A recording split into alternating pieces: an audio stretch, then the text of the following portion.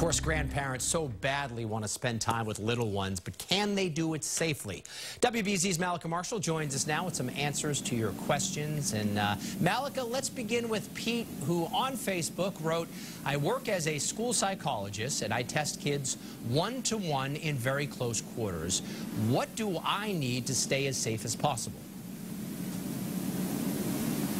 Peter, what I would do is make sure that you keep at least 6 feet distance between you and the child that you're testing. You both should be wearing masks. And then, of course, like we always say, wash your hands afterward.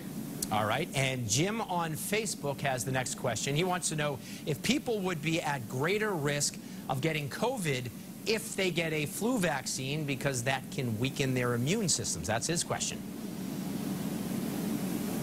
Jim, if you get a flu vaccine, it is not going to increase your risk of getting COVID. In fact, what it's going to do is actually boost your immune system to help you fight off influenza, which is another virus that we know can make people really, really sick. And I know you hear me say this every single year, but this year in particular, we want everybody to get vaccinated against the flu so that we can protect all of us, not only from influenza, but also from COVID so that we don't overwhelm our hospital systems. That's a good point there. Thank you, Doctor. And Beverly asks, is it possible to have my grandkids ride in the back seat of my car when I'm driving if we're all wearing masks? We do not live in the same house. Good question.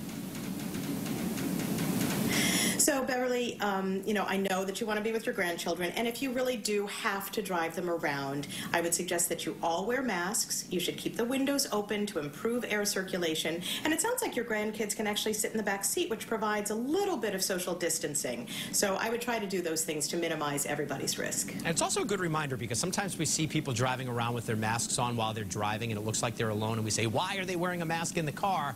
Sometimes they have little ones in the back seat, and they're doing the right thing. Dr. That's Mallika. right. We shouldn't be so judgmental, We should not be. You know I never am, right? Dr. Mallika, thank you so much. We do miss you. You are. And hope to see you soon. Dr. Mallika is, of course, offering her best advice, but as always, consult your personal doctor before making any big decisions about your health. If you have a question for Dr. Mallika, 3 ways to reach her. Her email is drmallika@cbs.com.